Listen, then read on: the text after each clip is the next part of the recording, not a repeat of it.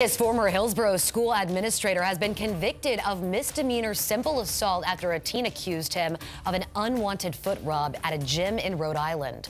Alege worked as a school leader in Hillsborough County and more recently in Providence, Rhode Island. That's where he was found guilty of giving a teen boy a foot rub against his will. It comes more than a decade after allegations from when he worked at King High School in Tampa.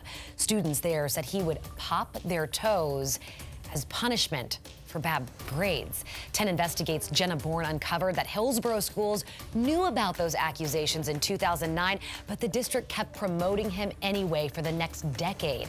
You can watch that entire episode in our YouTube series, What's Brewing, to learn more about the records Jenna found showing that at least 8 boys and young men have accused Alege of unwanted foot touching over the past 12 years. You can scan this QR code with your camera app on your phone. A link will pop up and take you directly to that story.